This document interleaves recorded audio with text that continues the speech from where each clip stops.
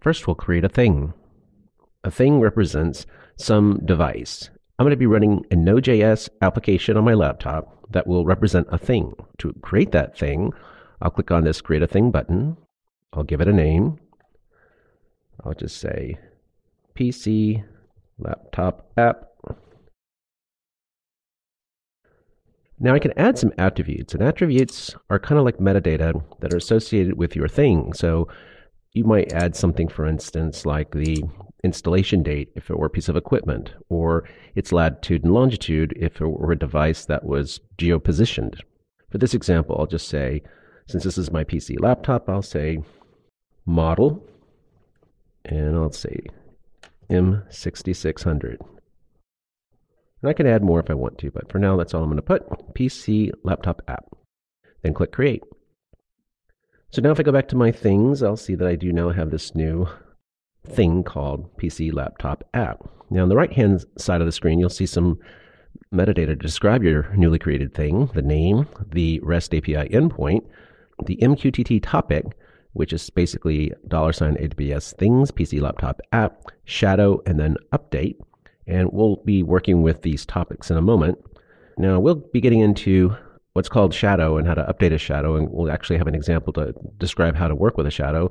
But for purposes of this exercise, we first just need to create a certificate and then attach a policy which gives this thing access to the IoT service and whatever methods that I want to be able to provide access to.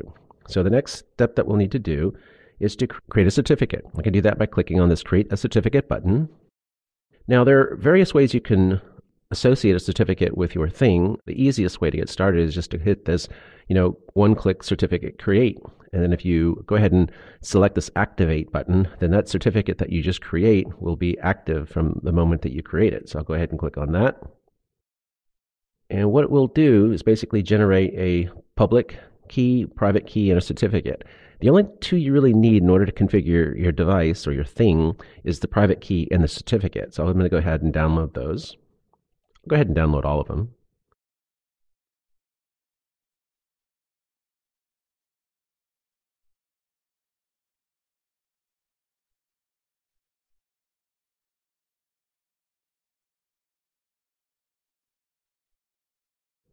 So now I'm going to go ahead and open up a new folder.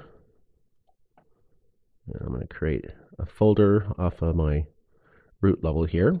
I'll just call it certificates. And then inside of that folder, I will first go get my downloads, 1, 2, 3, and I'll copy them over to that certificates directory. Okay, now there's one other, what's called a root CA file that I'll need in order to make the connection. And you're going to actually need to get that from the documentation. So I'll go over to the documentation for Amazon AWS IoT. I'll look for the section on security and identity.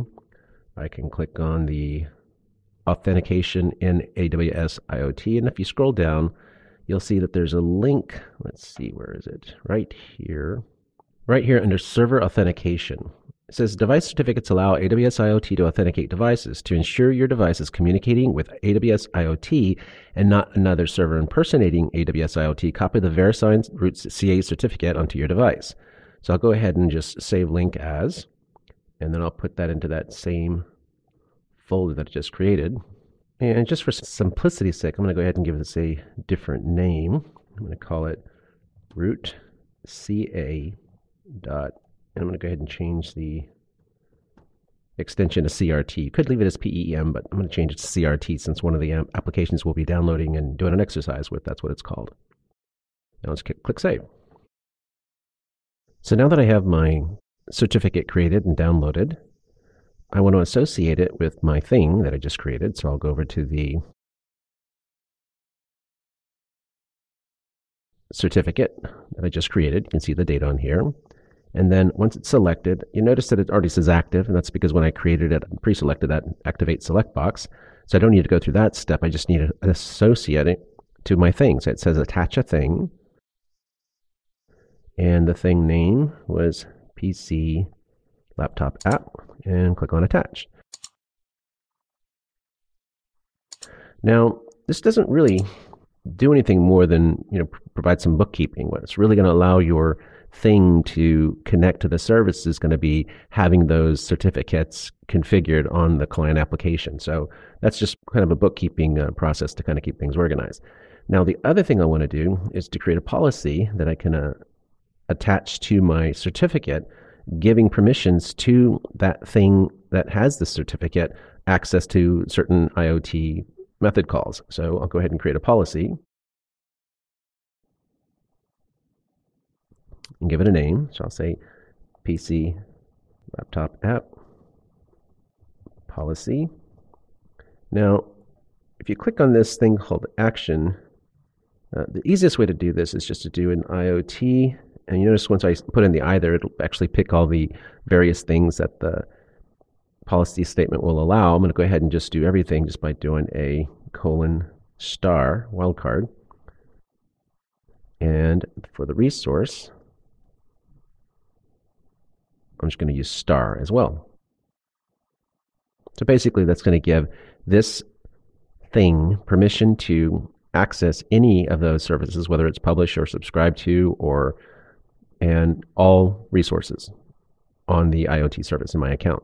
So then I'll go ahead and click on the add statement button. And if everything looks good, I'll go ahead and click create. So now that I have my certificate, I'll need to attach it to the policy. So I have that selected, and I'll do under actions, select attach a policy. And in here, it was called PC laptop app policy. And now I've attached it. So now if I go back to my certificate, you'll see that it's attached to both my PC laptop app policy and my PC laptop app.